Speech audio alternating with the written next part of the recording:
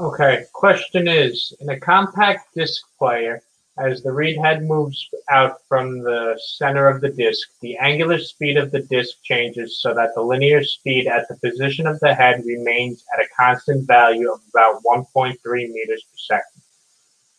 Find the angular speed of the compact disc when the read head is at r equals 2.0 centimeters and again at r equals 5.6 centimeters.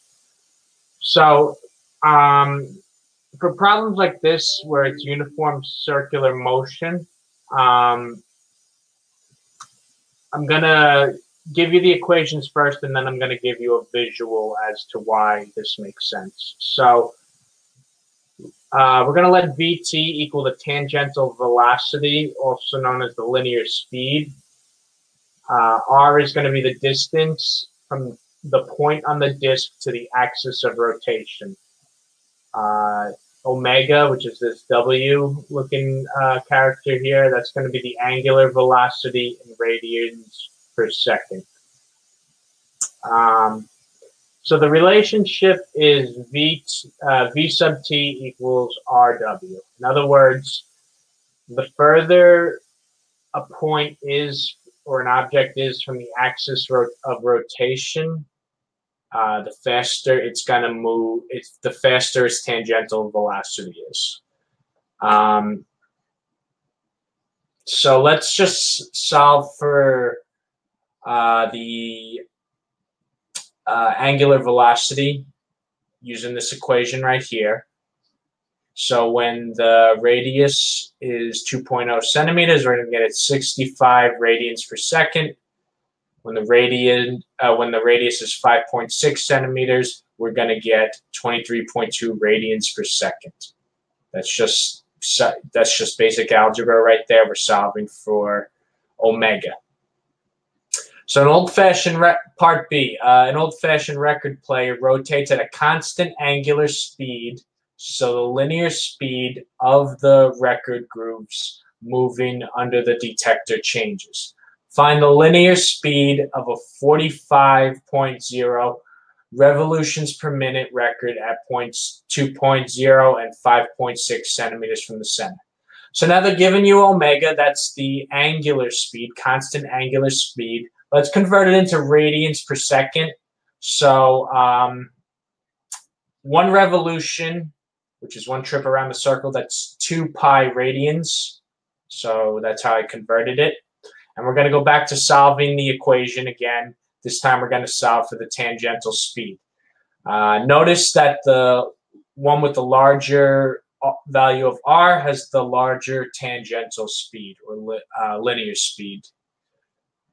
So let's get a visual of why this is the case.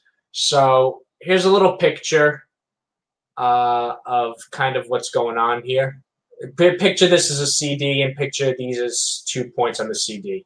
So every point when this whole disk rotates, every point every point is going to rotate, the angular speed, in other words, omega, is going to be the same for this point, this point, this point, any point on the disk. So the angular displacement is going to be the same.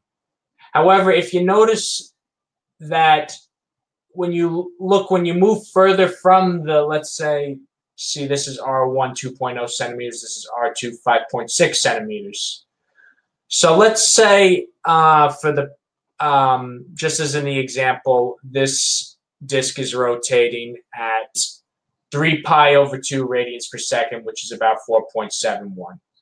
So here is where both objects are at 1 second. Time equals 1 second. We started here, 1 second later we're here. If you notice, so now we have this ladybug. It started here, and this is the arc. It's called the arc length, but that's the distance it traveled in that point of time. And for the beetle, it traveled, I know you, if you could just follow, it traveled this distance right here.